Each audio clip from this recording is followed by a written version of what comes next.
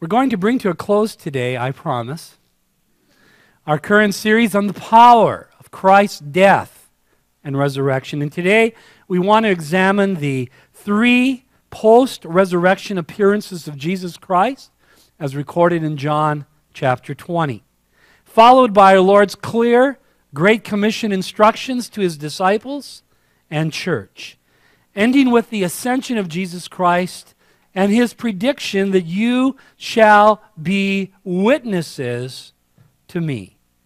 And dear friends, these amazing truths which we'll study today are designed to either bring you to faith in the Son of God who loved you and gave himself for you, if you are yet unsaved, or to strengthen your faith in the Word of God if you are a doubting or unestablished believer, or to motivate your witness for Jesus Christ, as this is what his love compels us to proclaim as ambassadors for Jesus Christ.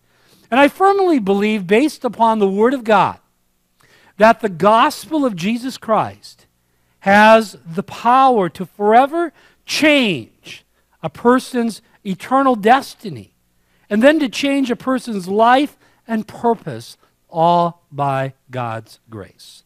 So let me invite you to open your Bibles with me to the book of John, chapter 20.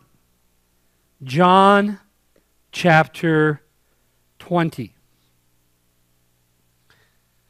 As we've been studying verse by verse through John chapters 18, 19, and 20, it has been a very rich study in which we have observed Jesus' trial before Pilate, followed by a close examination of Jesus' crucifixion on Golgotha, which resulted in Jesus' burial by Joseph and Nicodemus. But since death and grave could not hold our Lord Jesus Christ, we began to examine last time Jesus' bodily resurrection and post-resurrection appearances. And in doing so, we underscored, first of all, the importance and priority of Jesus Christ's resurrection, both doctrinally and practically. And then to demonstrate that our faith in Jesus Christ and the gospel is not based on some fiction or fairy tale, we considered 7 proofs of Jesus Christ's resurrection. And it is an impressive composite of evidence that shows that Jesus Christ truly rose from the dead. These proofs involve such evidence as the great earthquake, which accompanied this event just like at Christ's death, followed by the large stone being rolled back out of its track. And it's a very huge stone. Some have projected 400 to 500 pounds, rolled up an incline, and is found to be out of its track, requiring a tremendous display of strength or power. A third proof of the resurrection of Jesus Christ is that the Roman seal is broken, with the consequences of breaking the Roman seal being automatic execution by crucifixion upside down. And this indicates that a supernatural power was involved, not a collective weakness of a group of believing women or a group of fearful disciples who somehow stole the body away. But when the angel rolled back the stone, the seal would have been broken.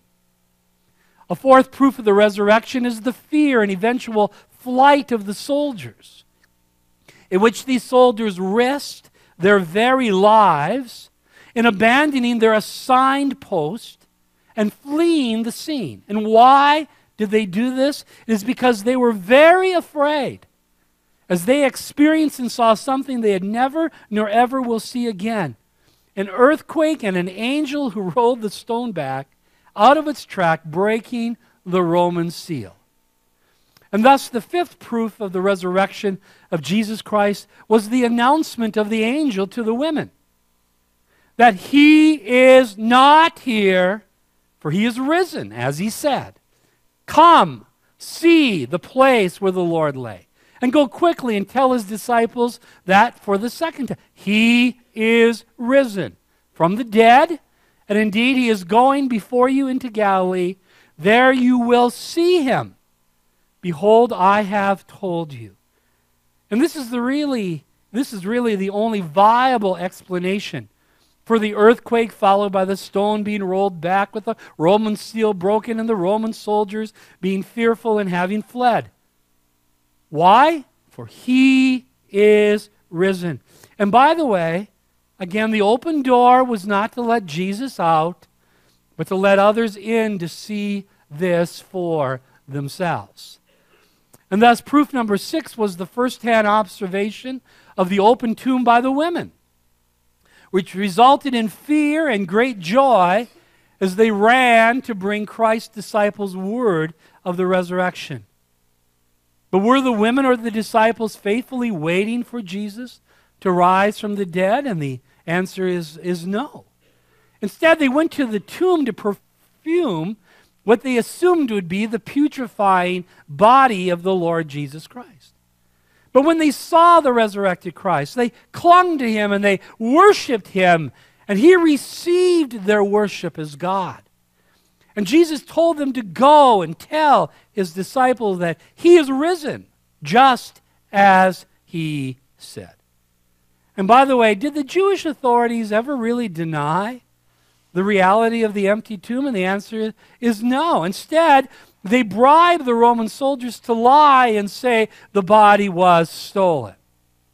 They never denied the empty tomb. Why? For the evidence was overwhelming and undeniable. So instead, they propagated this lie among the inhabitants of Jerusalem. And thus, the seventh proof of the resurrection of our Lord Jesus Christ was the first-hand observation of the empty tomb by Peter and John, which involved their observing the orderly scene of the undisturbed linen cloths and separated but neatly folded handkerchief. And this is where we left off last time, so let's pick it up again in John chapter 20, and we begin in verse 1. Now on the first day of the week, Mary Magdalene went to the tomb early while it was still dark and saw that the stone had been taken away from the tomb.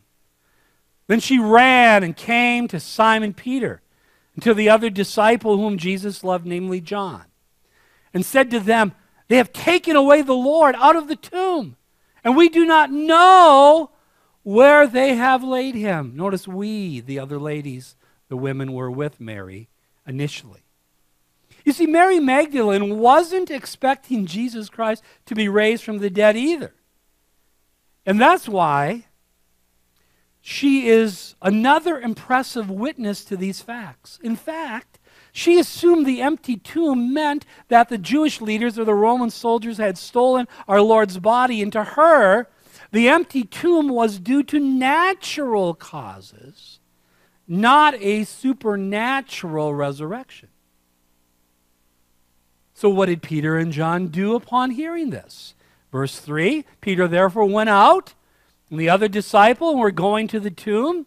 So they both ran together, and as I pointed out last week, humorously we read, and the other disciple outran Peter and came to the tomb first, who, by the way, was John, who was writing this. And he, stooping down and looking into what? The empty tomb, but not going in, cautious, careful, he saw the linen cloths which had been wrapped around the body of the Lord Jesus in his burial, lying there. Yet he did not go in. But then Peter arrives on the scene, probably panting, a little behind John. And what do we read? Verse 6, and Simon Peter came following him, went into the tomb, and he saw the linen cloths lying there and the handkerchief that had been around his head, not lying with the linen cloths, but folded together in a place by itself. And again, unlike the resurrection of Lazarus in John chapter 11, who needed help getting out of his grave clothes after his resurrection, Jesus' glorified body simply passed through the linen wrappings. And as I mentioned last time, grave robbers would have either ripped the linen cloths off the body or, more likely, kept them on the body to keep the body together in a move. In fact, grave robbers normally wouldn't have taken a body, period. They would have taken any treasures they found in the tomb. But why carry around a putrefying body? And then the handkerchief was folded separately to show that Jesus was alive, and he folded it nicely. Again, giving proof of the resurrection. So what did this result in? Verse 8, then the other disciple, namely John, who came to the tomb first, third time he mentions that, went in also. And what did he do? He saw and he believed. Now, John was already a believer. He was already saved by the grace of God. He already had eternal life. But he believed what? That Jesus truly rose from the dead. For as yet they did not know, they did not grasp, they did not really take to heart the scripture that he must, of necessity, rise again from the dead. Then the disciples went away to their own homes, fully convinced of Jesus Christ's resurrection from the dead. Now, consider with me, dear saints, and even any searching unbelievers who might be listening, the incredible and irrefutable proofs of Jesus Christ's resurrection. There was the great earthquake, there was the stone rolled back and out of its track, there was the seal broken, the Roman guards' fear and flight, the announcement of the angel, he is risen just as he said. There was the cover-up by the Jewish leaders and the lack of denial of an empty tomb. There was the first-hand observation of the women, and then there was the first-hand observation of these men, none of which expected Jesus Christ to rise from the dead. And thus there are literally mountains of evidence to cause you to believe that Jesus Christ rose from the dead. But there's still more evidence to consider as we now examine the post-resurrection appearances of Jesus Christ. And there really are too many to consider with our remaining time today. You can see a number of them that are mentioned in kind of the place they fit chronologically. In fact, if you add it all up, there are over 515 witnesses on no less than 10 different occasions in which individuals and groups saw Jesus Christ alive after his resurrection from the grave. In fact, I started to do the math this morning. Can you imagine you were in a courtroom and you had 515 witnesses and you gave them 15 minutes each to testify what did they see, and you add that all up and you have over 128 hours of testimony of individuals who claim they saw the risen Christ. 128 hours. Next. He's alive. Next. He rose from the dead. Next. I saw him. Next. You know. Overwhelming evidence. But for our purposes today, let's consider just 3 post-resurrection appearances of Jesus Christ. The first one is to a woman named Mary Magdalene. We begin in verse 11. But Mary Magdalene, stood outside by the tomb weeping. And she wept. She stooped down and she looked into the tomb. And she saw 2 angels in white sitting, one at the head and the other at the feet, where the body of Jesus lay. Then he said to her, Woman, why are you weeping?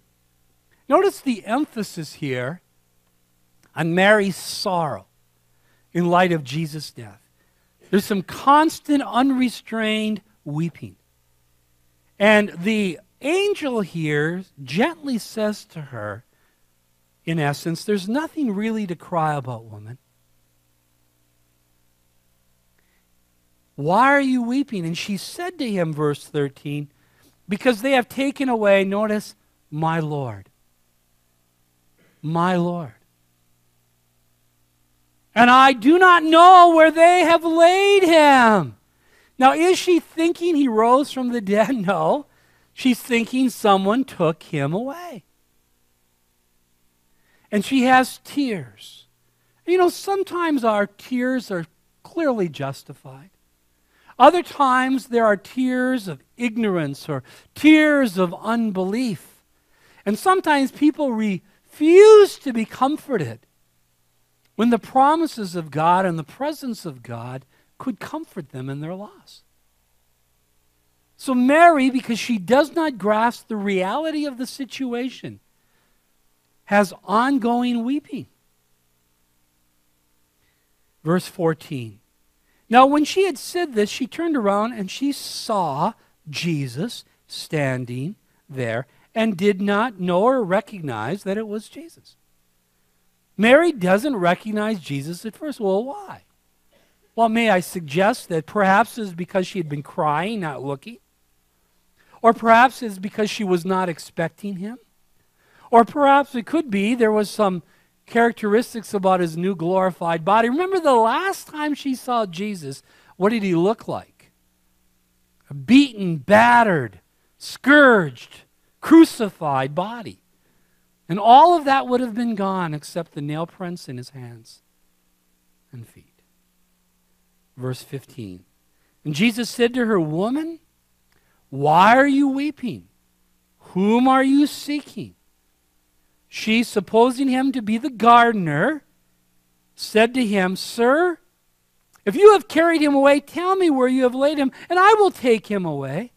Oh, sure, Mary, you're going to lift that body. But don't you love her loving devotion? Oh, I'll take care of the body. I'll take him away. Verse 16, and Jesus said to her, "Mary." And she turned and said to him, "Rabboni," which is to say, teacher. Notice, what triggered her understanding of who she was speaking to? It was hearing her voice spoken, hearing her name spoken by Jesus Christ, saying, Mary. Probably in Aramaic, like he always had. And how does Mary respond? Rabboni, which means teacher, but it's an intensive form of rabbi. It's used occasionally in reference to men. It's used normally in reference to God. And what does Mary then do upon recognizing him? Verse 17, Jesus said to her, "Do not cling to me." Now, the word literally means, stop clinging to me. I mean, she saw Jesus, and what'd she do? Just like the other one, she just clomps on to probably his legs or ankles somewhere there, and says in essence, "I'm not letting you go." She clings to him. "Do not cling to me." Why? "For I have not yet ascended to my Father. But go to my brethren, and say to them, I am ascending to my Father and your Father, and to my God and your God." So notice, he says to her, stop clinging to me. For Mary doesn't want to let him go. Now, have you ever felt that way with someone you love and you miss? Especially at an anticipated time of separation. They're going off to war, maybe they're about to die. And she says, I'm not letting you go. And Jesus had a number of things yet to fulfill, including his ascension. So he told her, "Mary, stop clinging to me. And instead, what I want you to do is I want you to go and I want you to tell my disciples that you've seen the Lord, the risen Christ, and that he's spoken these things to her." And you know what? That's exactly what she did. And here's another eyewitness testimony of the risen Lord, not because of merely seeing an empty tomb, but actually of seeing a resurrected Christ. But what does this appearance by Jesus to Mary show us about him? You know, while Mary may have seemed insignificant to the teeming crowd of people in Jerusalem for the Passover, she wasn't insignificant to Jesus Christ. And neither are you.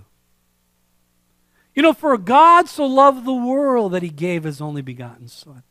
Christ, in essence, was thinking of you on the cross. He wanted to save you from a hell you deserve to a heaven you don't. He rose again, and he wants to give you eternal life. And now that you're saved, he wants to minister to you where you are at. Will you let him?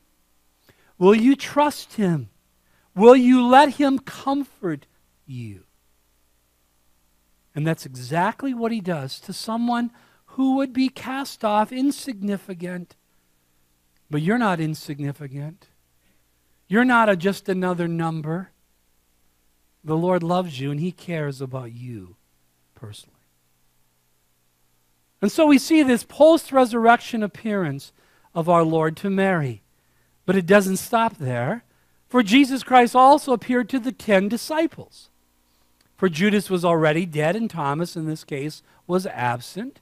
As they were hiding behind closed doors for fear of the Jews, and he walked through the doors and he said to them, "Peace be with you," and then showed them his hands and his side.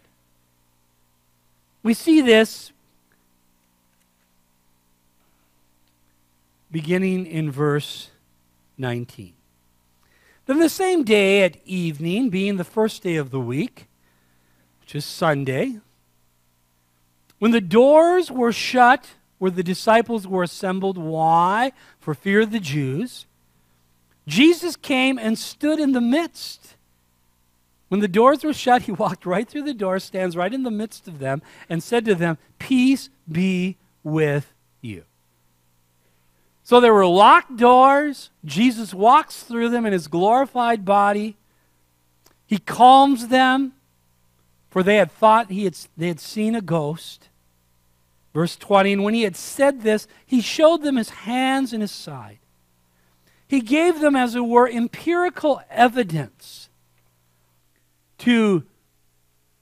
for them to truly see it was the Lord Jesus Christ. It was not a ghost. For a ghost, a spirit hath not flesh and bones.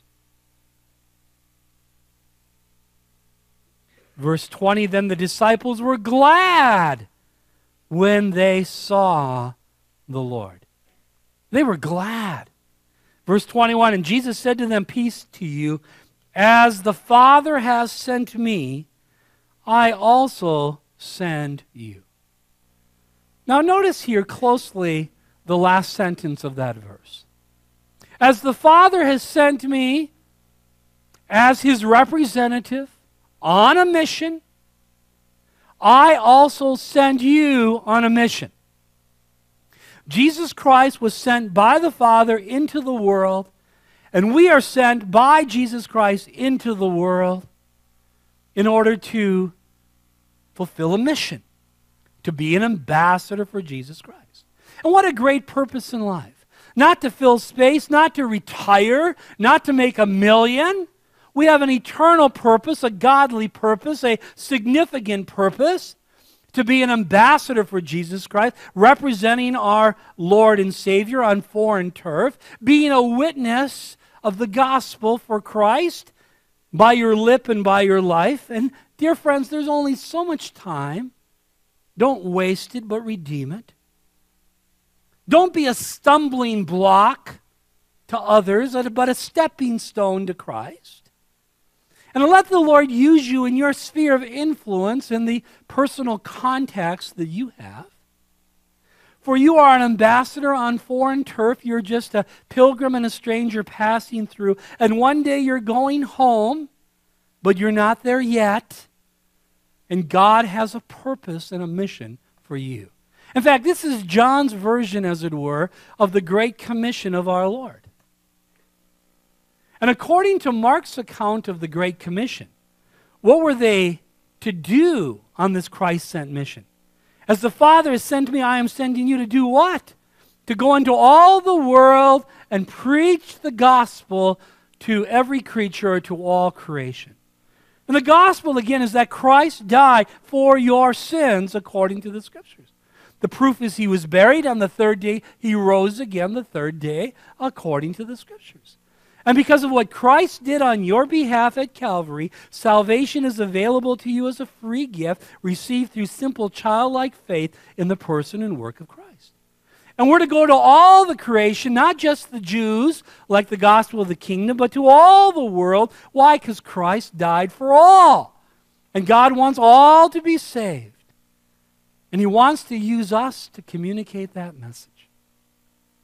Now, to carry out this God-given mission to preach the gospel, these disciples knew they were totally inadequate. In fact, they were hiding behind closed doors for fear of the temple guards when Jesus Christ gave them these marching orders. Thus, to accomplish this mission, they would need supernatural power. So what then did Jesus Christ symbolically do? Verse 22. And when he had said this, he breathed on them and said to them, receive the Holy Spirit. Now it's interesting, for the word breathed, the word breath is the word pneuma, and the word spirit is the word pneuma. And thus he is symbolically communicating, from my mouth I will send you, as it were, the Holy Spirit to enable you to fulfill this mission. Now, he's not like Benny Hinn slaying them in the Spirit. And they didn't fall down either, by the way. And by the way, that's not found in the Bible anywhere. That kind of stuff is pure showmanship. It's a charlatan. It's a scam. It's not biblical. Check it out with the Word of God. But what he does do here is he seeks to show them what their power source will be in order to fulfill this mission. Now, was this actual or symbolic? Did they receive the Holy Spirit that day? And I believe the answer is no. Why? Because several days later, before Jesus Christ ascended into heaven, he tells these same disciples, you will receive power. Will receive is in the future tense. That means they didn't have it already. When would they receive it? When the Holy Spirit comes on you, which means he hadn't already. And you will be my witnesses in Jerusalem and all Judea and Samaria and to the ends of the earth.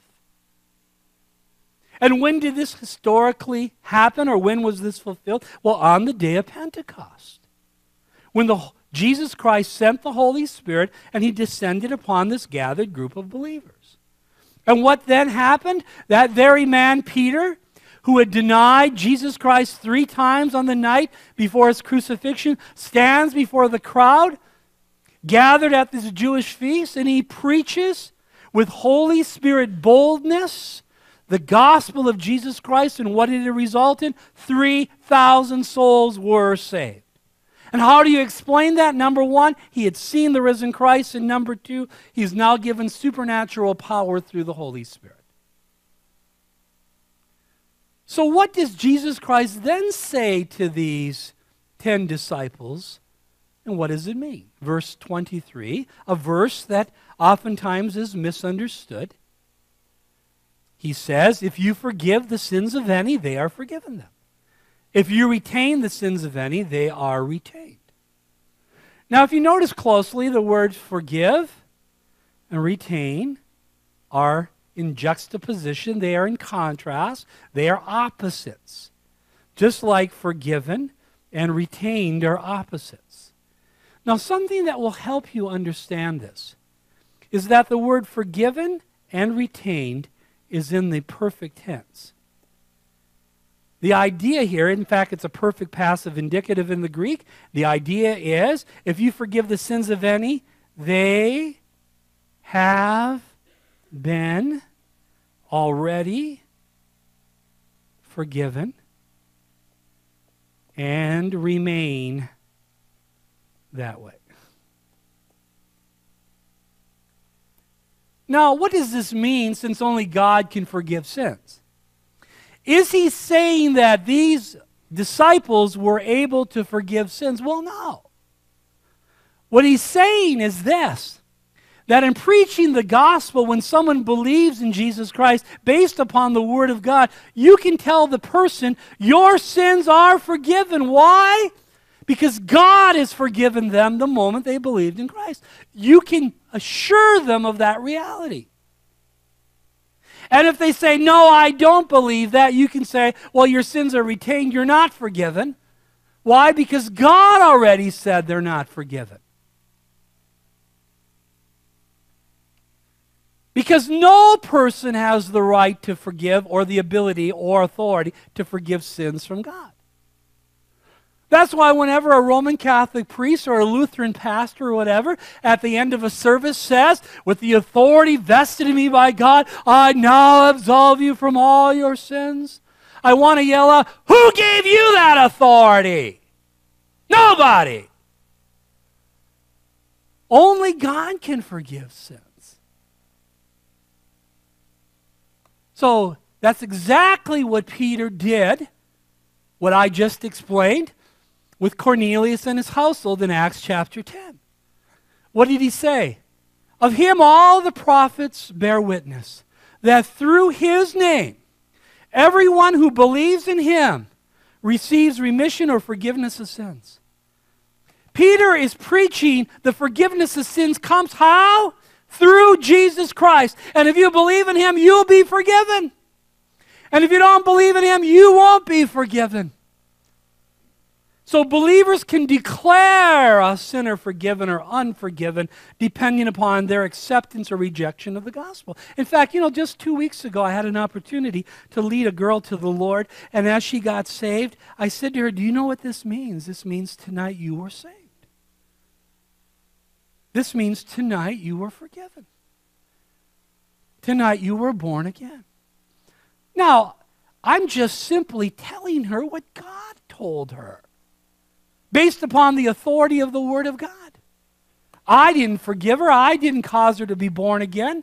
And I didn't save her. I just gave her the message. She believed it, and I assured her of what God said. That's exactly what our Lord is doing here. Unfortunately, the Roman Catholic system, with its unscriptural Nicolaity arrangement of clergy and the laity, has totally perverted and twisted these verses out of its historical, scriptural, and doctrinal context to falsely teach apostolic succession, and that the apostles' so-called authority to forgive sins, which they never had, has been passed down to their present church leadership. No way, Jose. Only God can forgive sins. In fact, do you know there is no New Testament record of any apostle ever absolving anyone from their sins? Why? Because they understood what Jesus said here. They were to preach the gospel. Someone believed it. They could say, you're forgiven. They say, I don't believe that. I'm still trusting my works. Okay, you're not forgiven.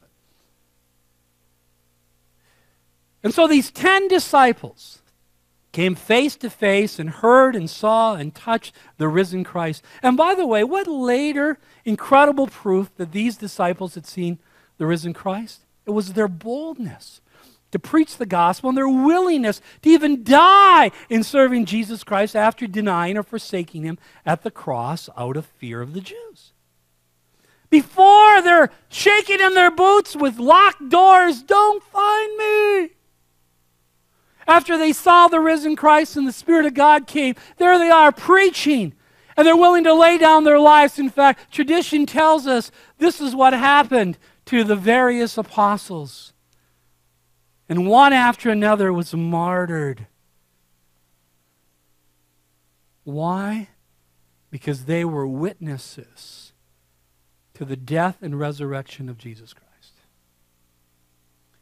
Now we observe our third post-resurrection appearance of Jesus Christ as he later appeared to the 11 disciples, as John was now present and Jesus provided for him empirical proof of his resurrected, glorified body, which Thomas had demanded. Now remember, earlier there were only 10 disciples present. Who was missing? Thomas, doubting Thomas. So we pick it up in verse 24. Now Thomas, called the twin, one of the 12, the name for the apostolic group, was not with them when Jesus came. And the other disciples therefore said to him, we have seen the Lord. So he said to them, unless I see his hands and the print of the nails, and put my finger into the print of the nails, and put my hand into his side, I will not believe. And by the way, the word not there is ume. I'll never believe that.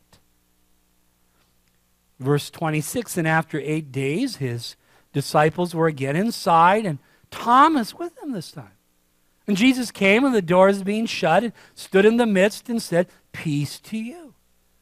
Then he said to Thomas, "Reach your finger here and look at my hands, and reach your hand here and put it into my side.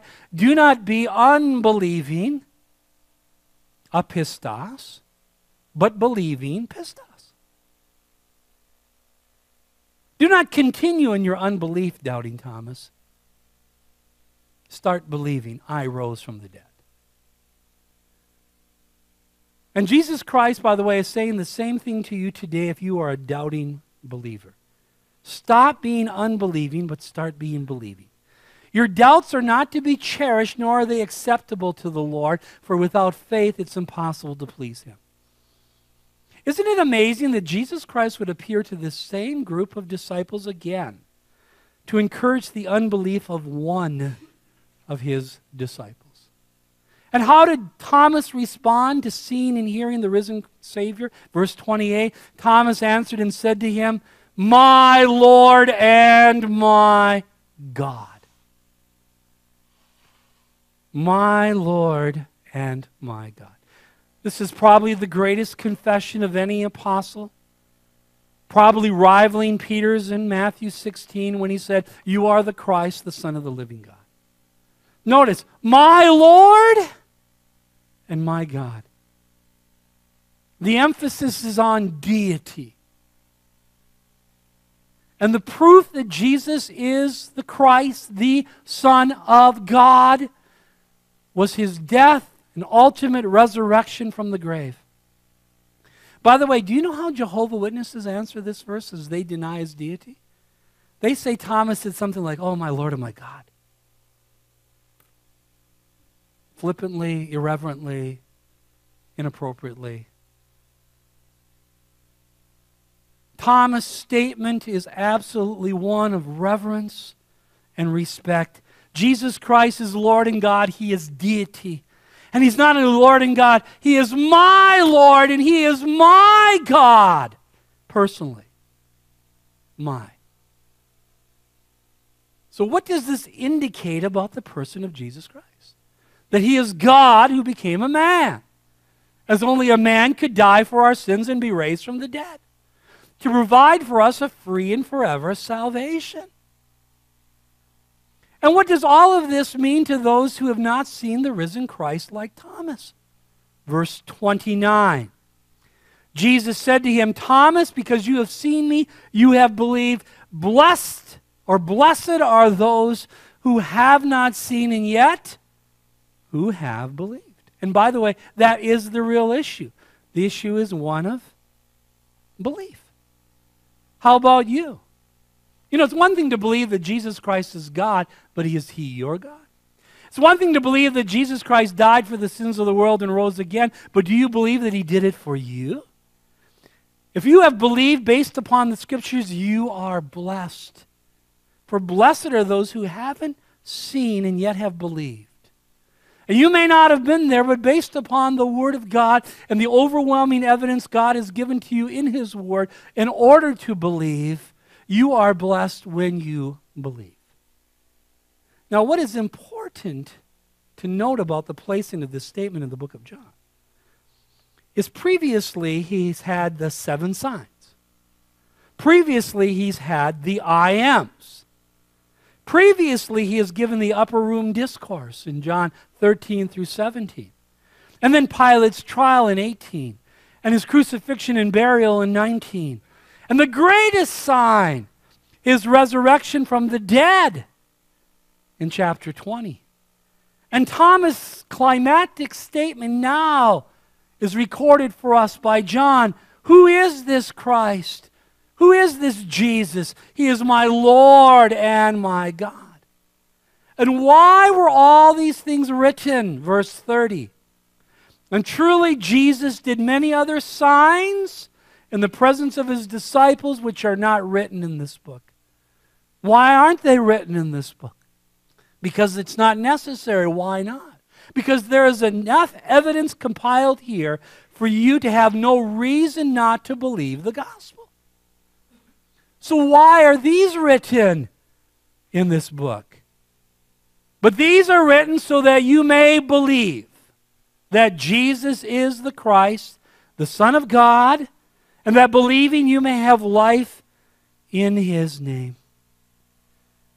And if you're here today and you've never been saved, at this point your problem is not due to a lack of solid scriptural evidence, but of stubborn unbelief if you're unwilling to trust in Christ. You see, these are written that you may believe that Jesus is the Christ, the Son of God. And as the Son of God, He is God who became a man. He's the one who died for your sins. He's the one who rose again. And that believing, and that's the only condition, you may have life in His name. And again, His name represents who He is and what He has done. And that's why verse after verse after verse in the book of John emphasizes believing. To as many as received Him, to them He gave the right to become the sons of God, even to them that believe in His name. John 1:12. For God so loved the world that He gave His only begotten Son, that whosoever believes in Him should not perish but have everlasting life. John 3:16. Most assuredly I say to you, he who hears my voice and believes in Him who sent me has everlasting life, and shall not come into condemnation, but has passed from death unto life. John 5:24. And that is why believers, when we preach the gospel, let's get it right. We are emphasizing a person, Jesus Christ, not a church and not a religion. We're emphasizing His work, that He died and He rose again. And when He died, He paid for our sins. And when He rose again, He offers to us eternal life, and it's a free gift. And the only condition to receive it is simply to believe. And the result is you have life. And in the book of John, that life is eternal life, which by its very definition can never be lost and goes on forever. And this is what people need to hear. And that is why, as we look at the pre-ascension instructions of Jesus Christ, go with me, if you would, to Matthew chapter 28. Matthew chapter 28. Have you ever asked yourself, well, after Jesus rose from the dead and before He ascended into heaven, what did He do? Well, He showed Himself to various people, but He gave some very specific instructions. These instructions are oftentimes called the Great Commission, and were given between Christ's resurrection and His ascension, in view of His teaching in the upper room discourse of John 13 through 17, and His intent on building the church, which He had promised. Now keep in mind the historical timing of this. It's after His death and resurrection, but it's before His ascension. And it's right before the beginning of the church. And keep in mind the chronology of this. He's preached in the upper room. He shared that He's going to die, He's going to be raised from the dead, He's going to ascend into heaven, He's going to send to them the Holy Spirit. And here are the instructions you need. And you have to keep that in mind when you read these passages, because they set the table and the context for these truths. Now, these instructions were given by our Lord to the disciples to be carried out by the church after the descent of the Holy Spirit. And they're found in 5 passages. Now, we've already seen one of them in John 20, 21 through 23. As the Father has sent me, I am sending you. To do what? To preach the gospel. And when people believe, you can say you're forgiven. They don't believe, say you're not forgiven. But in Matthew chapter 28, we see another passage related to this. We begin in verse 16. Then the 11 disciples went away into Galilee to the mountain which Jesus had appointed for them. And when they saw Him, they worshipped Him. By the way, worshiping him indicates he's who? He's God, because who alone are you to worship? God. And Jesus doesn't censor them for doing this. But some doubted. And Jesus came and spoke to them saying, all authority has been given to me in heaven and on earth. And therefore, what I'm going to tell you carries with it divine authority. Sometimes people say, well, what authority do you have to come over here and give people the gospel? Or to go to these people in other countries and upset their culture, as it were.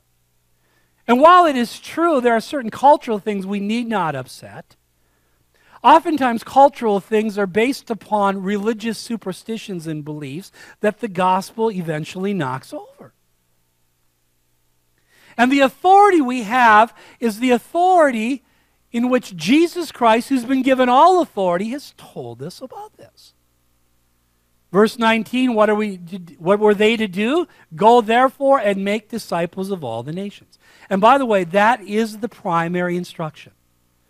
To make disciples of all the nations. And making the disciples involves more than leading them to Christ, so it involves that. The purpose of the going is to preach the gospel. And thus, evangelism is integral to this. It starts with evangelism, but it doesn't stop there. And so there's to be this going to preach the gospel. There's to be baptizing as a means of public testimony and identification of believers in the name of the Father and of the Son and of the Holy Spirit. And there is to be this teaching them to observe all things I have commanded you. But keep that in mind. That has in view, again, John 13 through 17, not everything Jesus previously taught. And what promise is connected with this? And lo, I am with you always, even to the end of the age. By the way, if the Great Commission wasn't for the entirety of the age, why would Christ promise to be with them to the end of the age? And so these are the instructions. And by the way, this is not unique to the original apostles, for the apostle Paul also chimes in and says in Romans 1 verse 5, through Jesus Christ we have received grace and apostleship for what? For obedience to the faith. Literally the obedience of the faith among all nations, same term, ethnos. All people groups. Why? For his name, that's why. Unfortunately, the Great Commission is too often the Great Omission. And by the way, more and more so in our day. But I love what C.J. Pace drew and wrote almost 100 years ago. They have the presence who travel the road. Because what did the Lord say? And lo, I am with you always, even to the end of the age. And so when we go with a sense the Lord is with us. The Spirit of God is in us. The power is available. The message is powerful. And I need, by the grace of God, out of the love of Christ compelling me, to preach the gospel and teach them the Word of God. And by the way, the need has not changed. The commission has not changed. The gospel has not changed. The harvest is white, but again, the laborers are few. And we're to pray, and we're to go, and we're to disciple. But go with me now to Mark chapter 16. As each of these recorded comments on the Great Commission shed further light on them. In Mark 16, verse 14, later he appeared to the 11 as they sat at the table, and he rebuked their unbelief and hardness of heart, because they did not believe those who had seen him after he had risen. By the way, the word rebuke means to sharply rebuke. He chewed them out. You know, some people have the impression Jesus Christ, wouldn't hurt a flea, He chewed them out. He rebuked them. I told you I was going to rise from the dead. Why didn't you believe me? And if the Lord was talking to us today, how often would he be chewing us out for not just believing his word? But what I love is after he chews them out, he doesn't say, and you're done. I'm not using you guys again. Forget it. No. Because you see, the fulfillment of these instructions is a grace operation. So what does he do? Verse 15, and he said to them, who's them? Those he just chewed out. Go into all the world and preach the gospel to every creature. What message is to be preached? The gospel. Verse 16, he who believes and is baptized will be saved, but he who does not believe will be condemned. Now what does that mean? We know from verse after verse, in comparing Scripture with Scripture, there's only one condition to be saved, it's to believe. But the normal byproduct of believing was to be baptized, and this is consistent with Matthew 28. They were to go and disciple and baptize. And the second half of this verse clarifies the first half, but he who does not believe will be condemned. Notice it doesn't say he who does not believe and is not baptized will be condemned. Because the issue isn't baptism or lack of baptism. The issue is one of believing to be condemned or believing to be saved. But the normal byproduct of that was getting baptized. And by the way, the thief on the cross was never baptized. There are other people who have never been baptized, but they've believed and they've been saved. But what was especially connected with the ministry of the apostles in the early church to authenticate their message and ministry? Verse 17, and these signs will follow those who believe. In my name they will cast out demons. They will speak with new tongues. They will take up serpents, and if they drink anything deadly, it will by no means hurt them. They will lay hands on the sick and they will recover. Now keep in mind that this was especially connected with the ministry of the apostles in order to authenticate their message and their ministry. You take up snakes today, I'll guess what? They are going to hurt you. And you know, that's why you keep reading occasionally in the paper of some snake handling preacher who gets bit and dies. And you know what they say when it's done? You didn't have enough faith, brother, you know. Oh, yes, I did. That's why I picked that snake up. Problem wasn't a lack of faith. Problem was you didn't rightly divide the word of truth. And by the way, this is exactly what happened in the early church. They cast out demons. They spoke with new tongues. They took up serpents like Paul did in the book of Acts. They laid hands on the sick and they recovered. But even during the first century, we see the decline of this more and more once the ministry of the apostles was established and the word of God was becoming complete. So what then happened, and what did the disciples do? So then after the Lord had spoken to them, he was received up into heaven and sat at the right hand of God. This is the ascension of our Lord. And notice the comment that follows in Mark now. And they went out and preached everywhere, just like the Lord had said. By the way, who's the they? The disciples, whom he had chewed out, who were products of grace. And notice the comment, and the Lord working with them. But notice, preached is in what tense? Past. And the Lord was working with them and confirming the word how? Through the accompanying signs. Confirming the word of who? They. Who's they? The apostles. The apostles. Now, last words are important instructions. And Christ now is on the right hand of God, the place of honor and authority. And we see that they again followed these instructions, and the Lord honored it, and the gospel went out, and people were saved. And what can we take from this? We're to still go into all the world and preach the gospel to every creature. Now go with me to Luke chapter 24.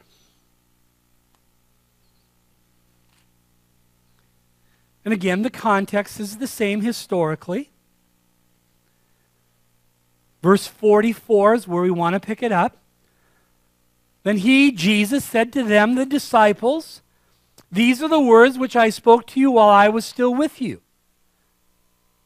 that all things must be fulfilled which were written in the law of Moses and the prophets and the Psalms concerning me. By the way, what was the Old Testament all about? It was about Jesus Christ.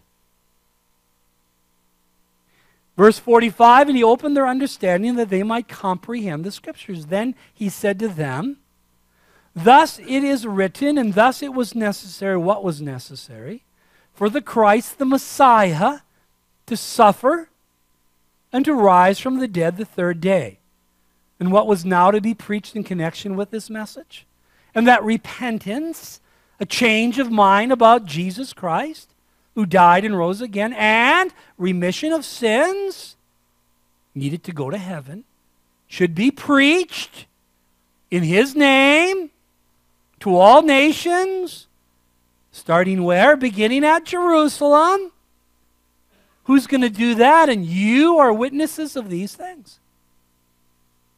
So again, similar kind of message that we read in Matthew and Mark. Now again, repentance doesn't mean sorrow for sin. It means a change of mind about who? Jesus Christ, who suffered and rose from the dead. And what results when you change your mind about Jesus Christ so that you put your faith in him? You get remission of sins. And this is the message that needs to be preached. Who's God going to use? You are the witnesses of these things. And God still wants to use you today. Wants to use you today. And what would God provide for them to accomplish this? Again, verse 49, behold, I send the promise of my Father upon you, but tarry in the city of Jerusalem until you are endued with power from on high. What's the promise of the Father? The Holy Spirit. And he would not only baptize believers into the body of Christ, but he would provide power from on high. And then what happened? Verse 50, he led them out as far as Bethany, and he lifted up his hands and he blessed them. Now it came to pass, while he blessed them, that he parted from them and was carried up into heaven. Imagine, he went through the first heaven, through the second heaven, to the third heaven, to the right hand of the Father. And they worshiped him and returned to Jerusalem with great joy. And they were continually in the temple praising and blessing God. And you know, God still wants to use you today. Again, Pace, almost 100 years ago, says this, look here, son, get that idea out of your head. Why waste your life on a lot of good-for-nothing heathen when your prospects are so bright for a career at home? After he tells his dad, Father, I'm going to be a foreign missionary. And there's a lot of things to discourage us from being a witness. And I'm not saying God wants everyone to be a foreign missionary, but I know this. It's not a matter of you becoming an ambassador for Christ. If you're saved, you are an ambassador. The question is simply, what kind of ambassador are you? And the fact of the matter is, the Lord has opened many doors for us individually and collectively as a church. And he wants to use us to preach the gospel, to teach the word, to disciple all people groups, to do our part, as it were, in the Great Commission. Now, who wrote the book of Luke? Luke, right? That's really deep. Just want to see if you're still with me. Who wrote the book of Acts? Luke. Who did Luke write Luke to? Theophilus. Who did Luke write Acts to? Theophilus. And he says the same kind of things, and we pick it up in Acts 1, verse 6. Therefore, when they had come together, they asked him, saying, Lord, will you at this time restore the kingdom to Israel? And he said, well, I don't plan to do that in the future at all. In fact, don't you realize that the church has replaced Israel? No, that's not what he says. He said to them, it's not for you to know the times or the seasons the Father has put in his own authority. I'm going to do that in the future, but that is not your concern. What is your concern? That you shall receive power when the Holy Spirit has come upon you, and you shall be witnesses to me in Jerusalem and all Judea and Samaria and to the end of the earth. You say, that must include Duluth. No, we're not the end of the earth, but we can see it, can't we? We can see it. And what then happened to our Lord and what was promised regarding his return? Now, when he had spoken these things, while they watched, he was taken up, and a cloud received him out of their sight. And while they looked steadfastly toward heaven as they went up, behold, two men stood by in white apparel. These are angels in the appearance of men, who also said, Men of Galilee, why do you stand gazing up into heaven? Can you imagine they saw him go up and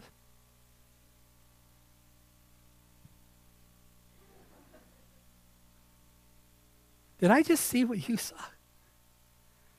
Would they think he was going to parachute back or what, Men of Galilee, why do you stand gazing up into heaven? The same Jesus who was taken up from you into heaven will so come. He's coming again, and he's going to come in like manner as you saw him go into heaven. How did he go into heaven? Bodily. How is he coming back? Bodily. Just like he promised. And indeed, that's exactly what our Lord did. And what did he do? He went, and now he's sitting on the right hand of the Father.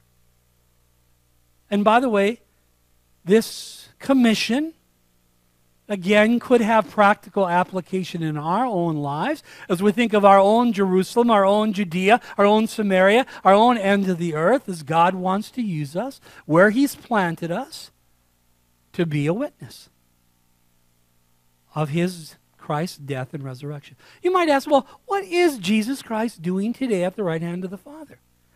And I'm not going to elaborate on any of these, but I'll just in machine gun fashion mention them. Number one, he's preparing a place for believers in Christ.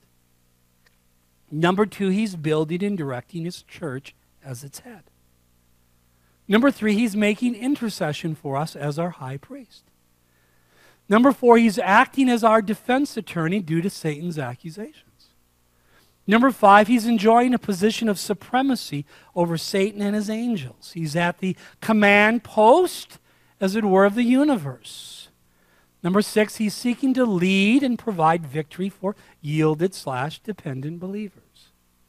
And number seven, he's producing fruit and abiding believers as the true vine. And probably some more things could be mentioned as well. But what is amazing is if you're a believer today, you not only have a purpose as an ambassador, but you are co-crucified, co-buried, co-risen, co-ascended, co-seated in the heavenlies in Christ, as far as God is concerned. And when Christ, who is our life, shall appear, we shall also appear with him in glory. And you have a great purpose and a great meaning for your life. And thus, believer, faith in God's word is never misplaced faith. One of the things we see in this account today was that believers were told he was going to be rising from the dead, and they didn't believe him. Take God at his word and please him. And be willing to grow and be willing to serve right where you are planted, and let the Lord lead you, as the key to the horizontal is always the vertical. And if you're here today and you've never been saved, Jesus made it very clear you must be born again. And he said that in John 3, but he also told you how to be born again in that same chapter, when he said, For God so loved the world that he gave his only begotten Son, that whoever believes in him should not perish, but have everlasting or eternal life. If you've never put your faith in Jesus Christ alone, you never believed he died for you and paid for your sins and rose again, he's offering to you eternal life today. You don't have to ask for it. You don't have to repent from your sins for it. You don't have to walk an aisle. You don't have to pray a prayer. You don't have to ask Jesus in your heart. You don't have to do anything. You simply need to believe in the one who did it all for you, the Lord Jesus Christ. Let's pray.